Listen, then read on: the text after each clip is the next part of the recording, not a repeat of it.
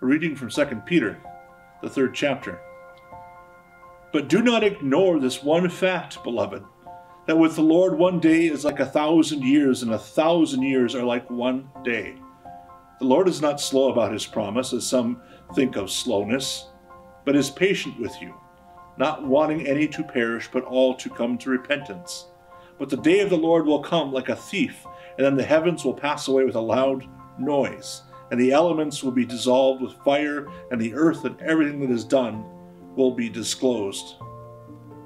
Since all these things are to be dissolved this way, what sort of persons ought you to be in leading lives of holiness and godliness, waiting for and hastening the coming of the day of God, because of which the heavens will be set ablaze and dissolved, and the elements will melt with fire?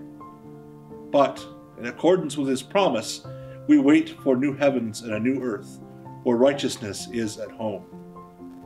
Therefore, beloved, while you are waiting for these things, strive to be found by him at peace, without spot or blemish, and regard the patience of our Lord as salvation.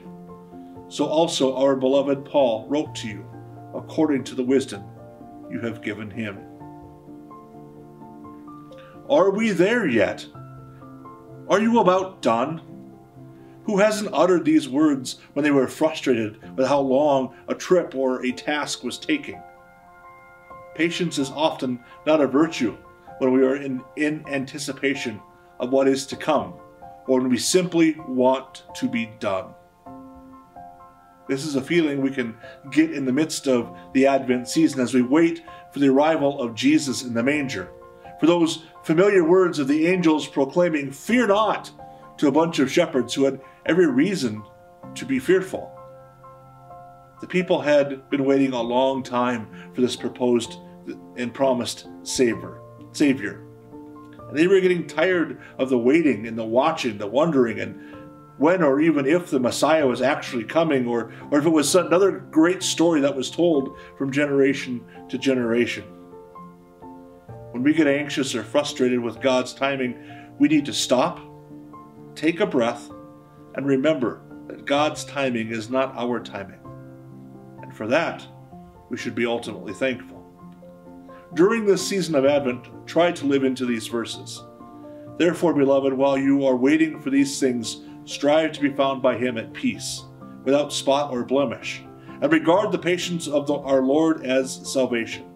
So also our beloved brother Paul wrote to you according to the wisdom given him. Beloved, God's timing is perfect, always perfect. We need to hear words of hope and encouragement to remind us that we are never, ever forgotten. So perhaps we live into Advent, the answer to our question of, are we there yet, might actually be yes.